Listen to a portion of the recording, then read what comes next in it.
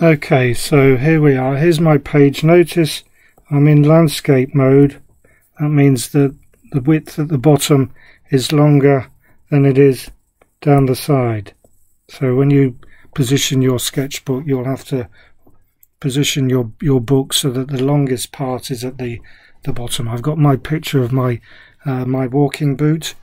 I'm just going to start by doing a complete contour drawing. That's an outline drawing of the boot. Little gap there for the lace. Comes round and go all the way around the back, up over the top for the tab, and then down to join up at the bottom. So there's my outline. I just need to add a little bit of thickness there for the sole of the boot, leaving a gap there for my lace. And then I have this part there which represents the heel of my walking boot. So I just complete the shape of the tongue now. That comes round and then it goes back up and joins around the heel of the boot. I've got this little area there that includes the name of the boot. They're called Scarpa. And then we've got this little tab that comes down and joins up where the lace runs round. So it runs down off the page, goes back under the boot. Obviously if you're drawing your shoe or your trainer, you'll have it set up on the table where you're working. So I've got a little bit of a loop around there that joins up, so I can just do some gentle cross hatching inside there to add a little bit of shade. And notice where we put these little lugs there that hold the lace. So there's 1, 2, 3, one there that goes in behind, and then there's 2 little lugs there. This is where I put the lace when I put it on my foot. So there's a little bit of decoration at the top to support the tongue of the boot. We have another little eyelet there, and then of course my laces, they weave across like this. And then that one joins along there, so and that one goes to there and goes back round. Notice on the lace also there's these little issue lines there that decorate the edge of the lace where the twine goes round. So just need to put, it goes round there. And there's little areas there that represent a little bit of shading. So I just want to make my boot look a bit curved on the edges. So those marks we made in the beginning of the exercise can assist you in decorating your boot. So there's a little line there that goes round to the back, and you can see there's some little stitches on there. You'll obviously take a lot slower. I'm doing this relatively quick so that we don't take up too much time of our lesson. So you can add shading with if you're using coloured pencil or charcoal.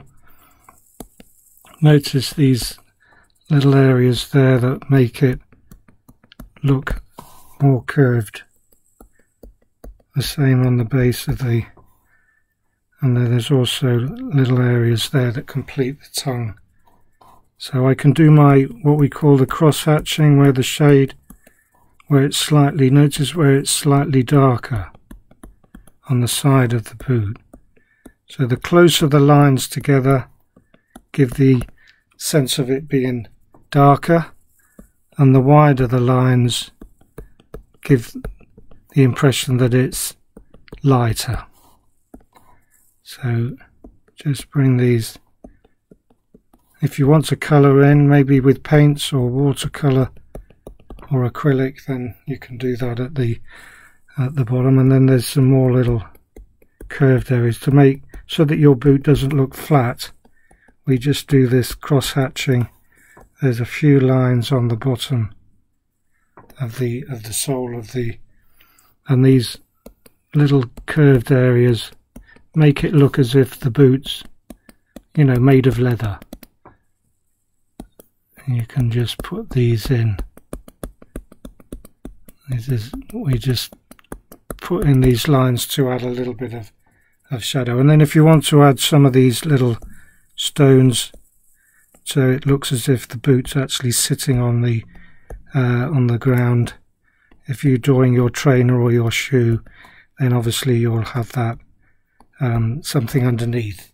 So I took a photograph of my walking boot while I was out on the patio there. So I'm just drawing these. They don't have to be exact, but you can do little dots, dashes, little squiggles to make the pebbles look as if they're sitting on top of each other.